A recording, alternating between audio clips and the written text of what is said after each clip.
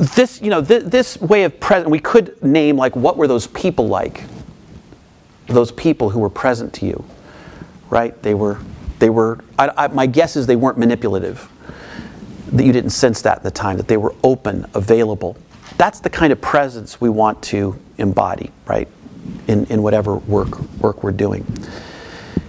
Let me just end with this last image. So we in a school, we had all these forest fires. We had 3,500 houses destroyed by fire, over 5,000 people displaced in our town in 2020. This is during the virus, right? So we couldn't come together the way people do when there's hurt. We couldn't come and bring food and try to tend one another. It was the vaccines weren't out. In the spring 2021, they let kids back into the school. The town where this really hit is about 4 miles from my house, Phoenix Talent, these two little towns.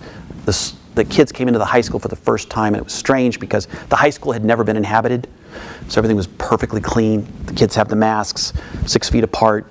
It was perfectly silent, so the teachers were putting music boxes in the hallways to play music because it felt so awkward.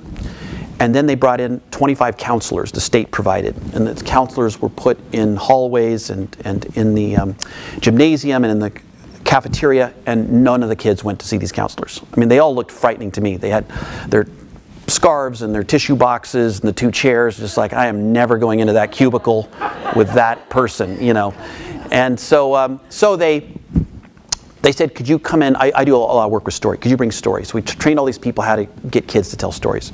We got them in circles. And the kids in circles, we asked them questions like, have you ever had a strange encounter with an animal? Tell that moment. Yeah, we had a 3-legged dog. We had a squirrel come into our house. And they would tell these stories, and they would laugh, and they would kind of connect. And every day, what was a place you loved when you were little? Would you ever get in trouble? Tell it, and we got a little more vulnerable. Towards the end of the week, we said, tell a moment where you were struggling this last year. And the kids leaned in, their voices, the tone dropped, they talked in quieter voices, and they told their struggle stories to one another. When it got done, I remember one classroom I was in, I said, what was it like to share those struggles? 6'2" kid, Seattle Seahawks jersey, raises his hands, got this wild black hair, and he says, man, that was joyful. And I said, why was that joyful? I said, because these were struggle stories. And he said, oh, well, every story in my group was depressing, but I saw myself in every story, and that was joyful. What we believe is that relationship is resiliency. Relationship brings hope, not just with us, right? With one another, with the suffering, with the joy, and with that sacred well that holds us all. And so as we develop those relationships, possibilities emerge.